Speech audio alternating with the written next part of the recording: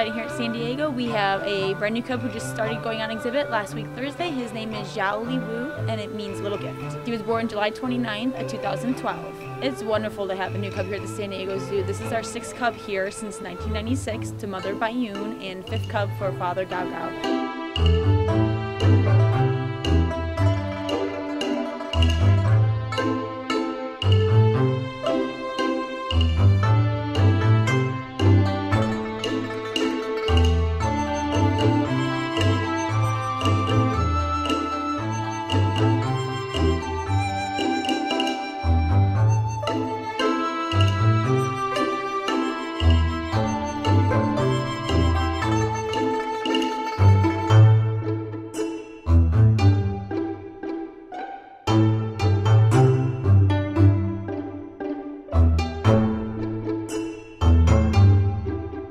We are very lucky to get our hands on the cub once a week during his cub exams, which are shared with the public on our website, sandiegozoo.org, as well as he's available to the public online 24 hours a day when he's visible by camera. It's definitely a unique experience and amazing since there's only 4 zoos in the United States that have pandas.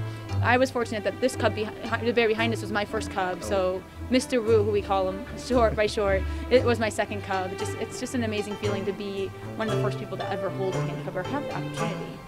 This is Little Gift's full-blown blood brother. He is Yunza. His name means son of cloud, which is in reference to his mother, Bayun, who names means white cloud. It's great and important for just the genetic diversity of giant pandas all across the world, and just to have a wonderful program that we have the most offspring outside of China that were born here naturally.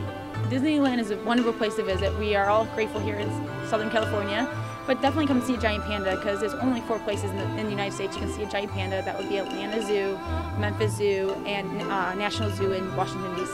So it's very rare, and we currently have the only surviving panda cub this year.